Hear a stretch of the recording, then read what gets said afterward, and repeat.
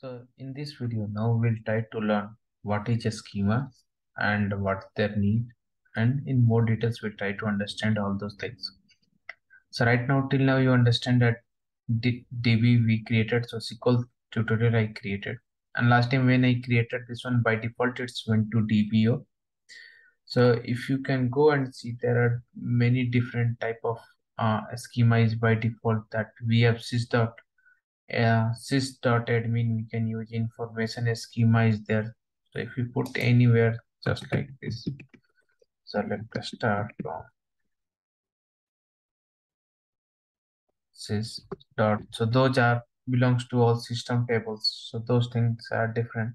So in that similar way, we can now try to create that new schema. And if we not provide, it's by default go to DBO. So now I will first try to write that how to create a schema. Create a schema and a schema name. So suppose I will go and create that schema as HR, and also I will explain you what are those needed. So now it's command completed successfully.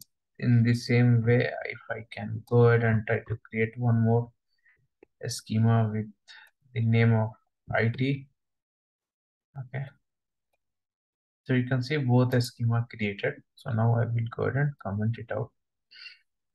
So if we try to look now after this, if I try to create new table, if I do that create table, so schema dot table name. Okay. So if I pass that schema is HR dot emp, I pass that name as that table name, and inside that, if I wanted to create that ID as int, and then suppose name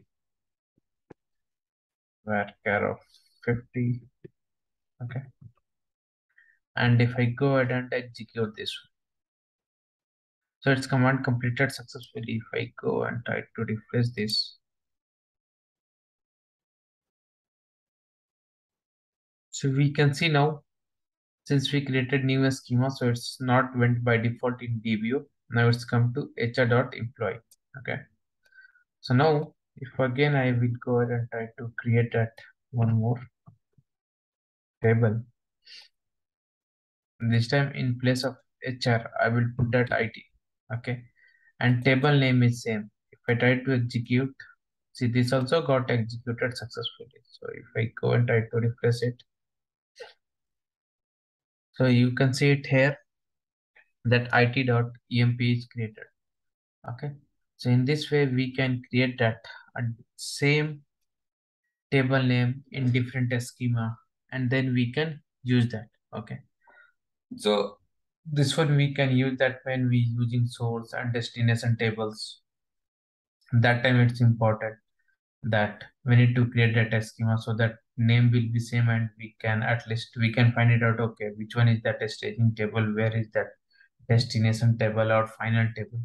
So in that case, we try to use that schema name dot table name, and we can use same name both the places, and we can easily find it out. So in for those purpose, we use that in real time. We try to use that schema name, then table name, and use it. Okay. So I hope you understood what is that need of a schema. Yeah. Thank you.